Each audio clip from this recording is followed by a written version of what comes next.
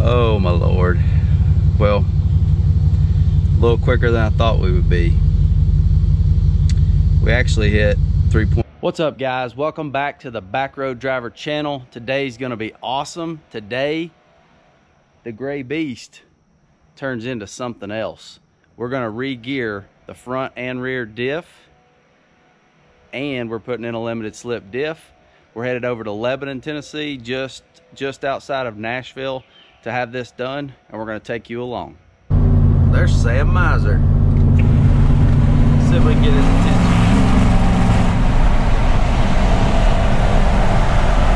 Hey! What are you doing? You bring me back from Nashville? I'll buy your lunch at Demas's. You look like Bald Bull from Mike Tyson's Punch-Out!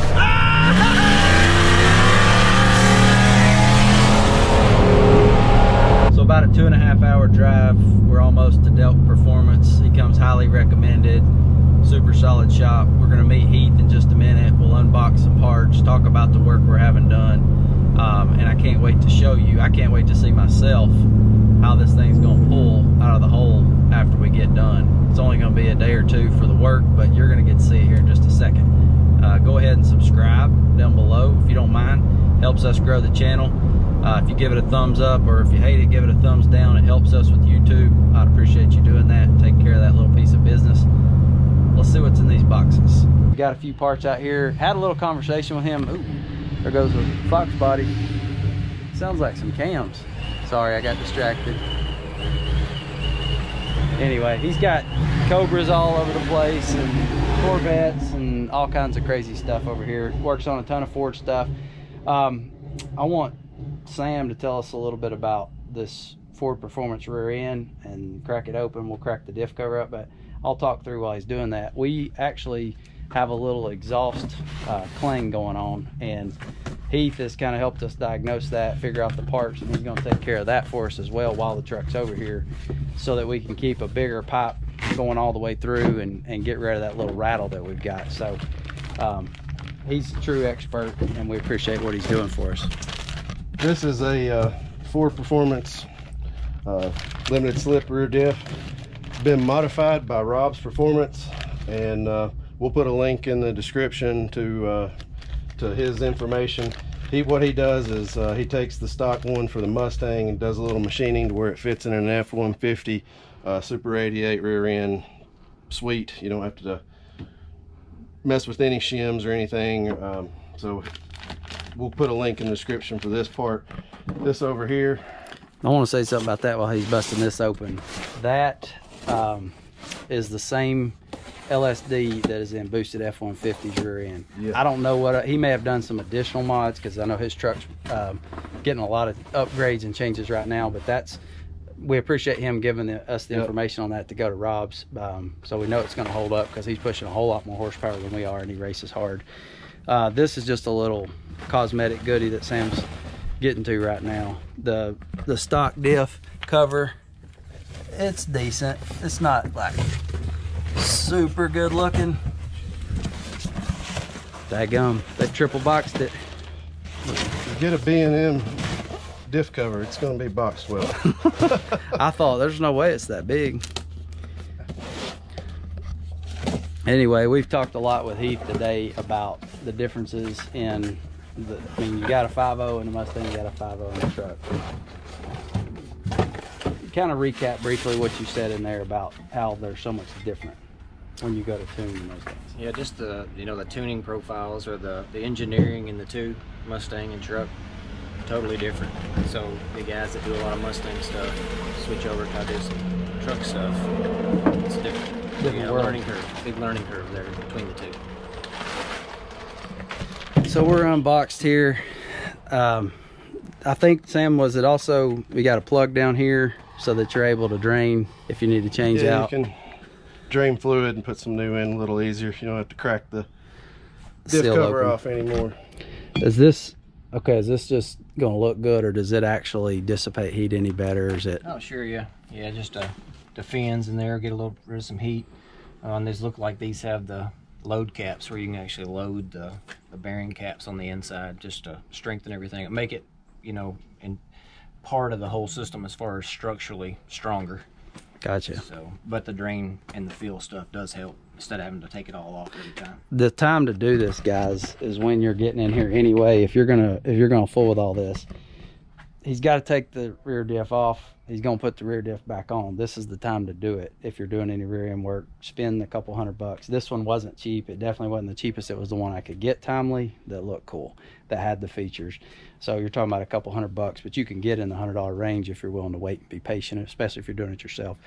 We're gonna let him get to work, and I'll probably snap right here, and then when I snap again, we'll be back over here picking the truck up. So ready, 1, 2.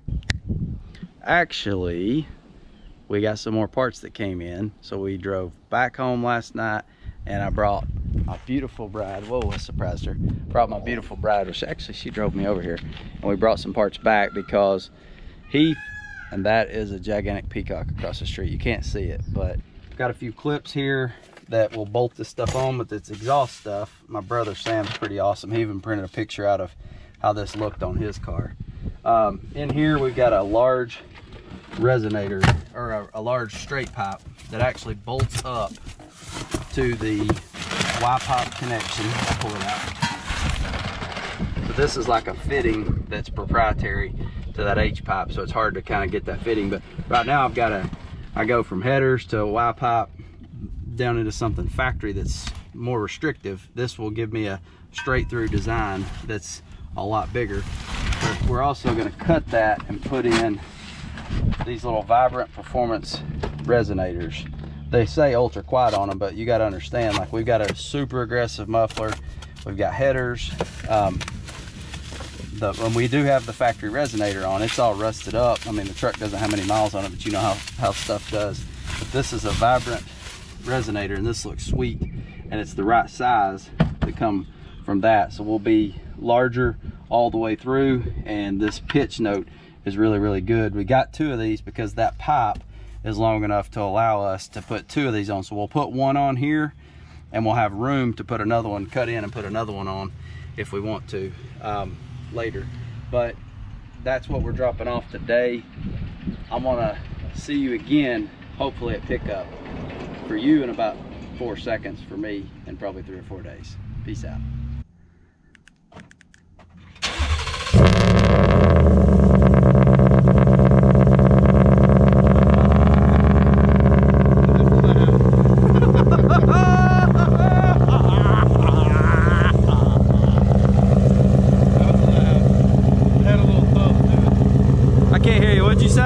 That had a little thump to it. What'd you say? I can't hear you. Oh, loud. Wow. That's got a pound in it now, like a pop, pop, pop. That's a different sound. He's gonna give it a, I better back up a little bit, or it'll blow the camera out. Woo! In the buck bald video, the camera that we had set up on the buck bald drive video, we'll put a link to it. We revved it to do a burnout just when I was taking off. When we got back, the camera was on the ground, it was smashed. When we watched the footage back, the camera stayed on for a little bit, and the exhaust actually pushed it over, and then somebody didn't see it laying on the ground and they ran over it. This right here, with this new just Vibrant instead of the factory resonator, and it's got this Y-pipe on it, so it's like less restrictive, and we're not setting on the cross member with our exhaust anymore, which was causing knock. This right here is crazy. Like, this sounds, I would have to say, like a Hellcat. A Hellcat ain't got nothing on this. Would you agree? Yeah, that's wicked. That's wicked. Wicked is a good way to say it. That was sick. That was worth the, ooh, that was worth the drive over.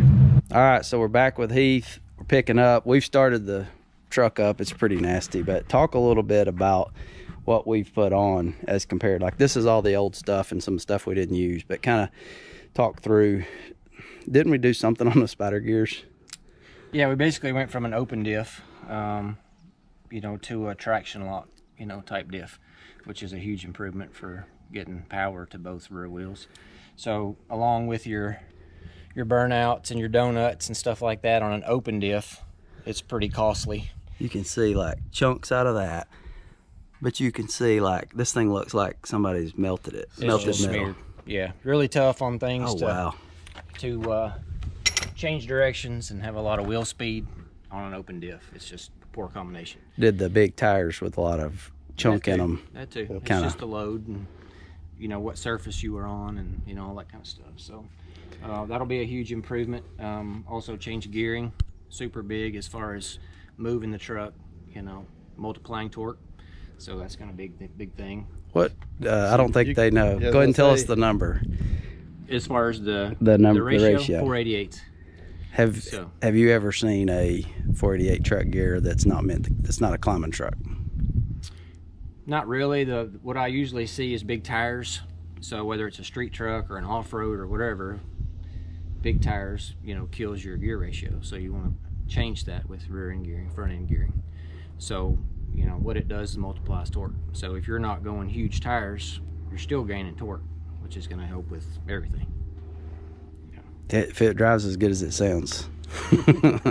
Let's talk about, so this is like, there's the old gearing. Let's talk about, so we had a little knock going on, and this is something Heath figured out. So we had a little issue where we thought it was in the tune, but it would actually drop off, and I don't know, at about 80 to 90 miles an hour on a pull, it would basically just kind of cut out a little bit, like it was using fuel or losing fuel. And Heath, when we told him about this exhaust rattle that we were having, where the exhaust was sitting on a cross member, he's like, probably causing knock.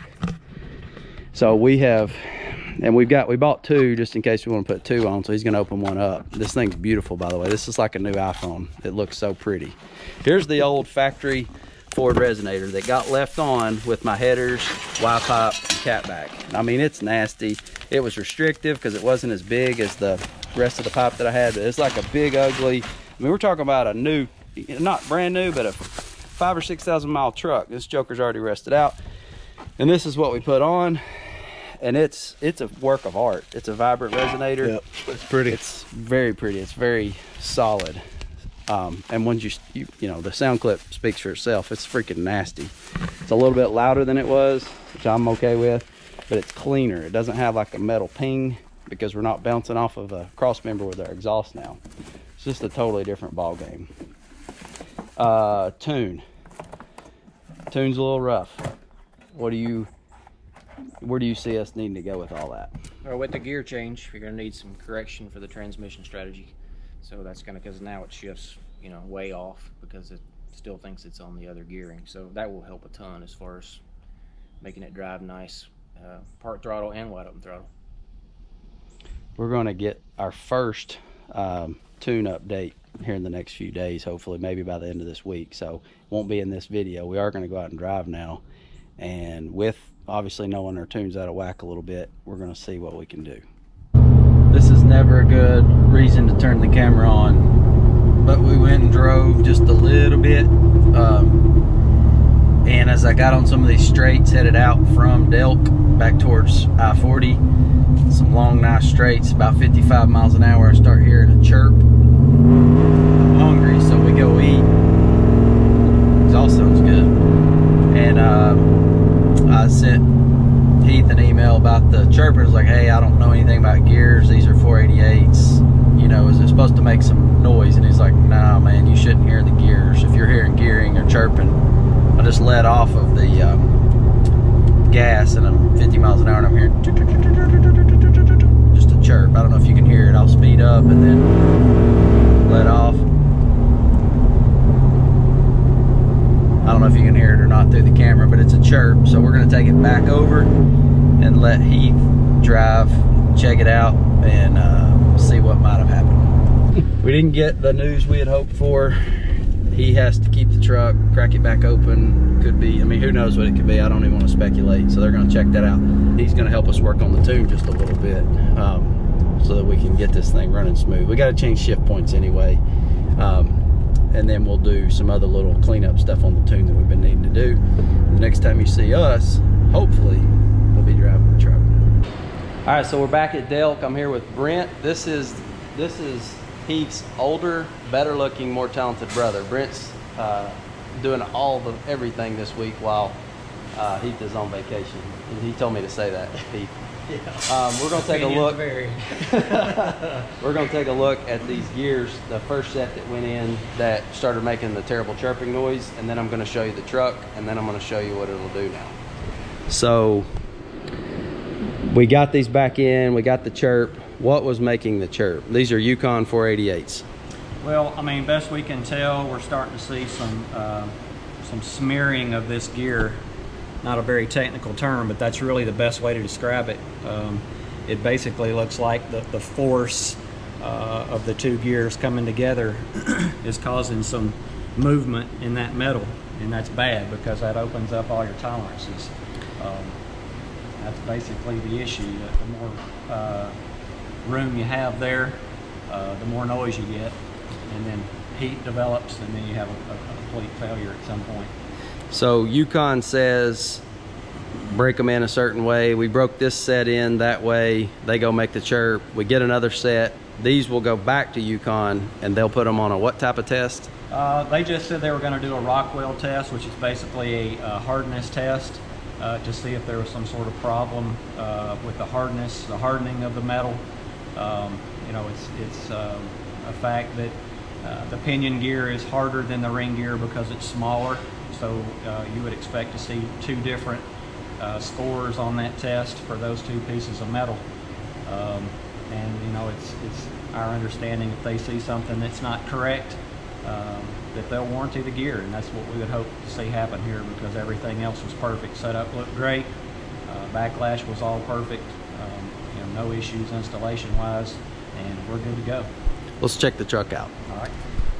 So we've got it up on the lift here so we can take a better look at what we've got. But new B&M cover back here is looking suave. We've tightened the traction bars up while we've had it up here. Limited slip diff is in the differential. What do you expect? Like, give me an overall on, we've made this update, you've driven the truck, and then talk a little bit about the tune.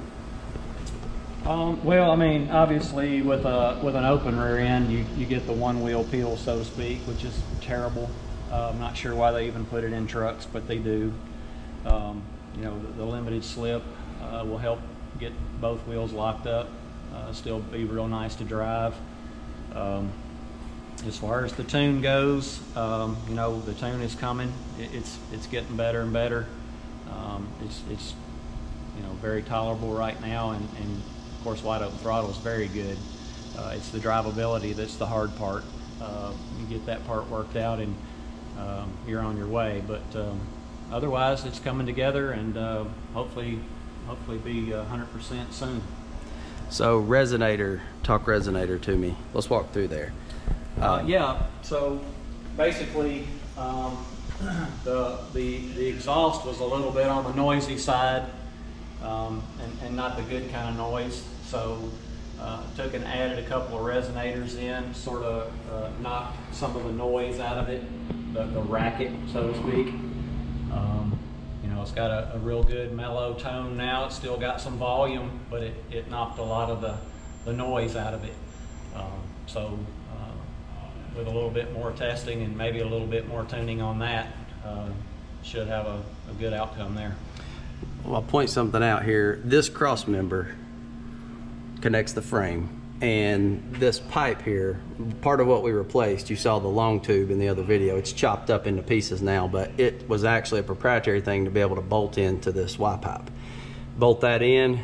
Now we've got clearance. I don't know if you can tell, we have clearance between the new pipe and the cross member. That was actually bouncing, and then I think you guys added this hanger. We did. Yeah, added an extra support right there. So they've added this hanger, and that will keep us from, it'll never hit there, because that knock was causing us some engine problems, like throwing the computer out of whack. Yeah, it was actually probably picking up some false knock. You know, the computer through the knock sensors was probably understanding that there was some engine knock and pulling some spark timing. So when you eliminate all that type of extra noise, hopefully the engine can do what it's supposed to do. So So we've got both of these vibrant resonators in now. The tone is much, much better. I'm gonna crank that up for you guys and show you what she'll do. Thank you, brother. Here's a quick start with the second resonator installed. It's not a cold start, but you'll get an idea.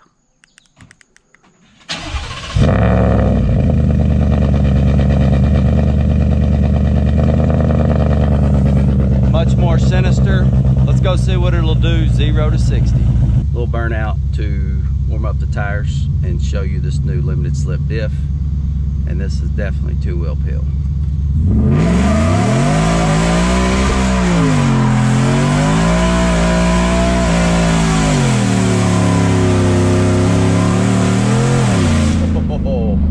The control is just unbelievable. Like, that feels so much different with the limited slip than it did with the open diff. That was just ripping. Like, everything was controlled. I think we're gonna have some fun with this. We're gonna launch in 4-all and see what we can get, see if we can improve on pre-488s. Traction's probably gonna be a little bit of an issue, and my drag altitude, or my altitude, my DA is 3568, so it's really high, hot and muggy out here. All right, here we go.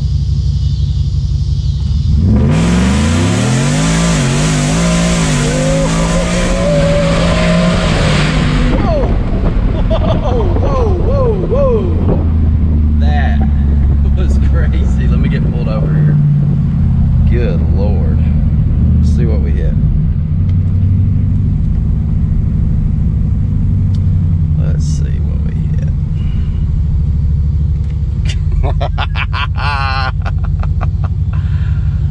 Oh my Lord. Well, a little quicker than I thought we would be. We actually hit 3.74 0 to 60 if you subtract 1 foot for a 1 foot rollout. 352. That's some pretty good company for 0 to 60. I just launched in 4-all. I'm still going to give these 488s, these new gears, since I don't know, they didn't make it the last time with just a couple pulls. We're going to see what happens here, get those broken in a little bit more before we launch in 4-high. But we just hit if you subtract 1 foot rollout, 352 0 to 60. Stay tuned. We got some really big things coming up, bigger than, I've said that before, this is even bigger than that. So stay tuned and make sure you subscribe, or I won't be your friend anymore. Peace out.